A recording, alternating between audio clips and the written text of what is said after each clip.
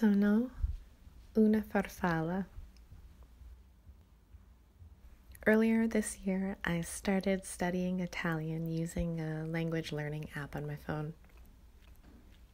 And a couple of months ago, this phrase popped up. Sono una farfalla.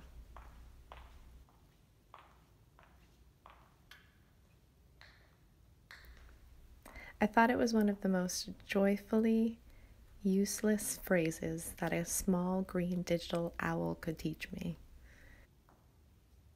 So I repeated it with abandon.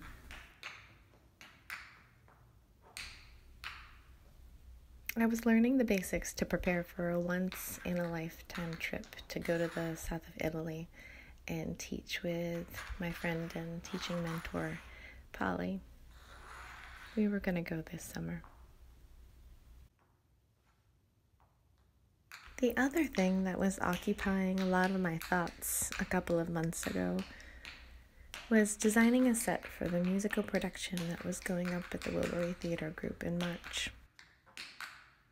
Miss You Like Hell was directed by Dawn Mays and featured a dynamo cast, telling the story of a bohemian powerhouse Latina mother who picks her troubled teenage daughter up in the middle of the night in her pickup truck, and they go west.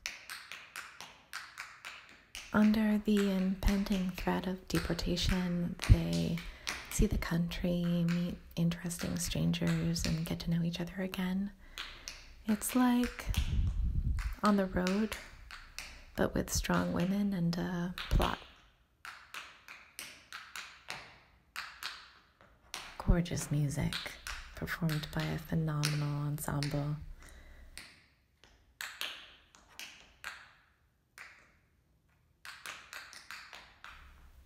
We all really believed in this show.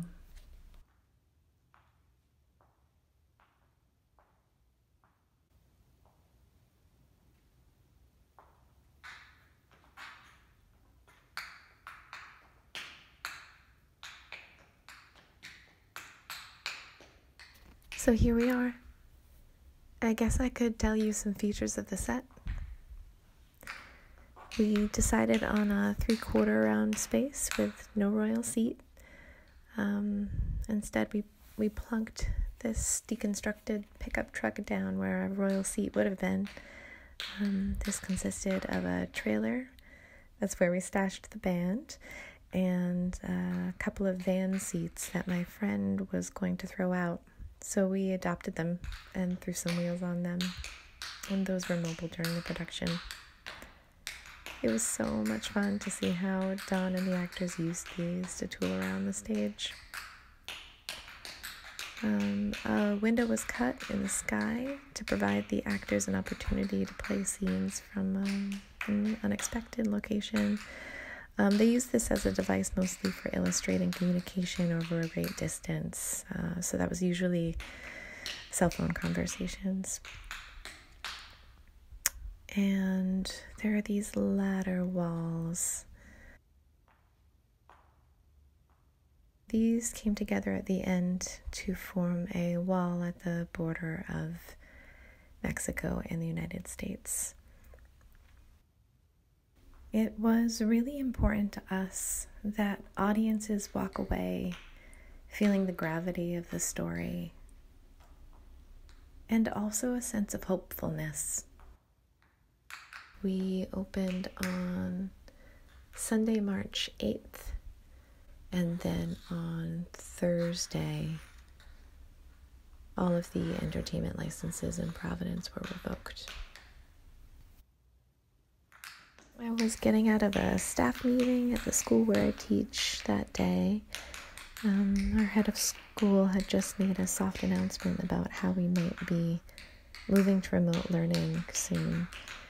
I left that meeting, got into my car to go home, did a quick email check on my phone, and the emails had just poured in.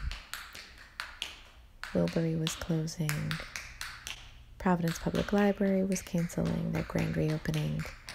I got a cancellation on my ticket to see Jonathan Richman at the Columbus that evening. unconnected to the entertainment license windfall in Providence, I found out that my trip to Italy was officially canceled. Right, let's talk about tap dancing. The movements I'm doing here, a lot of this is phrasing that came from a soft shoe number that we all learned last year at Elaine's studio. Our backing track for the performance was an instrumental jazz piano version of Nice and Easy.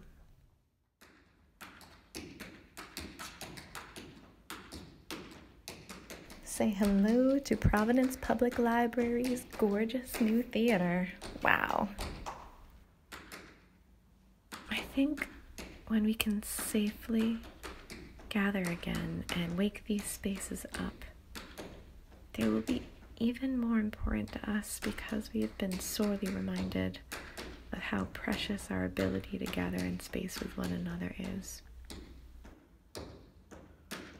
Even as we emerge with caution, faces smiling behind masks, our shared experience will be even more vibrant and expansive because of the way we've changed.